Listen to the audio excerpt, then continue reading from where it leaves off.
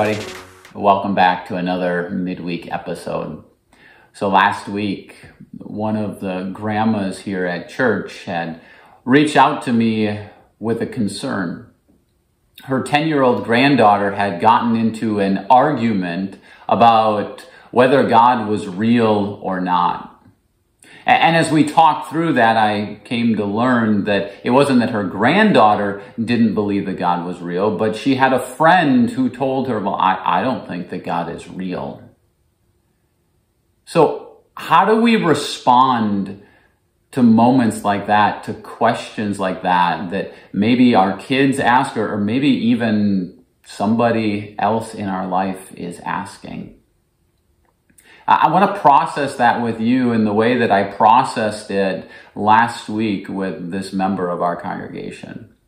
And the first step was just to pause and say, listen to where this person is at. Ask them, well, why don't you think that God is real?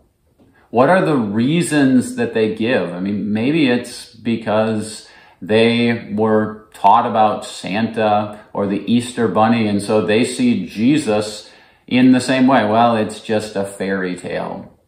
Or maybe it's because they've gone through a really difficult time. They've experienced intense loss in their life, and it doesn't seem like God is real. He's there to do anything to help make the situation better. So begin by listening to the other person's reasons why they don't believe God is real.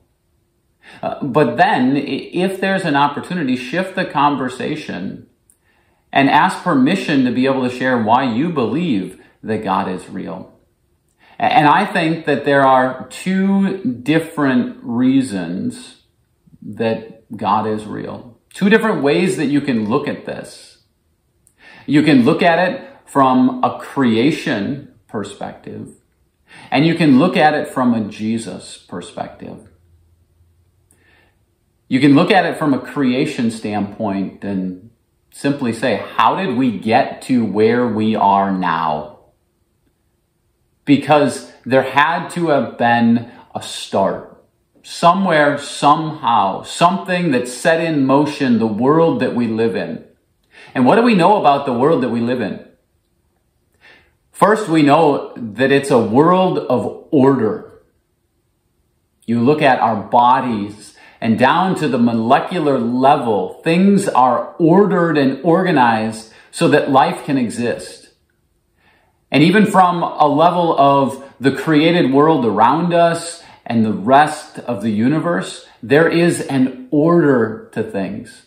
So behind that order, there must be someone who has ordered and organized it, an intelligent being. We also live in a world that is relational. It's personal. We are made to interact with each other. And so behind that, there must be a personal God. Third, we live in a world where there is a morality. There's a sense of right and wrong. There are certain decisions that people make that universally we agree that's not okay. So somehow behind that, there must be a moral being. And from a biblical perspective, all of this comes together as we say in the Creed, I believe in God the Father Almighty, maker of heaven and earth. I believe that God is real because of the world that we live in. Another way of approaching this conversation is to look at it from the perspective of Jesus. The reason why I believe that there is a God is because Jesus came. Jesus died. And Jesus rose again. Into our broken, disordered world, because of the chaos of sin, Jesus stepped. And he lived a life in perfect harmony with God and with others. And then He stepped into that chaos and he died on my behalf, on your behalf. But because he has power, ultimate power, the grave could not hold him. And 3 days later, Jesus came back to life and was seen by hundreds of people.